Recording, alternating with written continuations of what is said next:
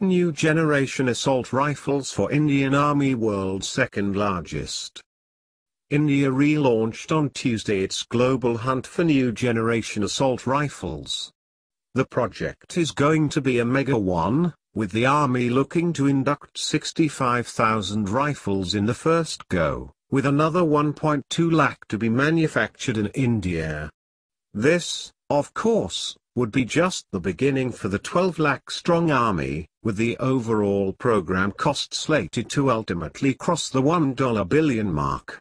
In the RFI, Request for Information, issued by the Defense Ministry on Tuesday, it was mentioned that the Army was seeking a 7.62mm by 51mm assault rifle with lethality to achieve the objective of shoot to kill to replace glitch-prone 5.56mm INSAS, Indian Small Arms System, rifle.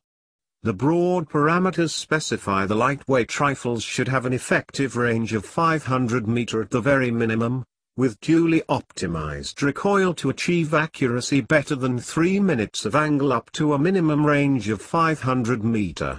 With multi-option telescopic sights, the rifles should also be capable of being fitted with the 40mm under-barrel grenade launchers manufactured by Ordnance Factory, Trichy, Tamil Nadu.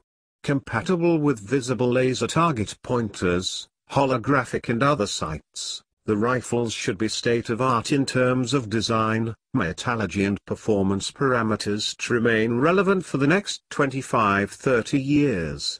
The RFI states the global tender or RFP, request for proposal, for the formal techno-commercial bids will be floated in April 2017.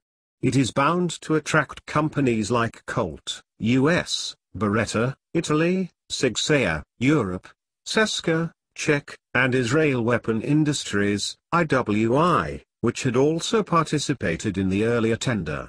Even as the Army rejected the 5.56 by 45 Excalibur rifle offered by the DRDO Ordnance Factory Board Combine, the decision was taken to go in for 7.62 by 51 rifles with a higher kill probability.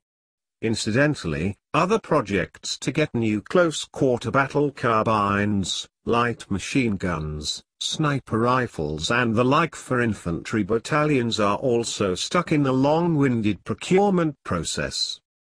Thank you for watching. Please like, comment, and subscribe.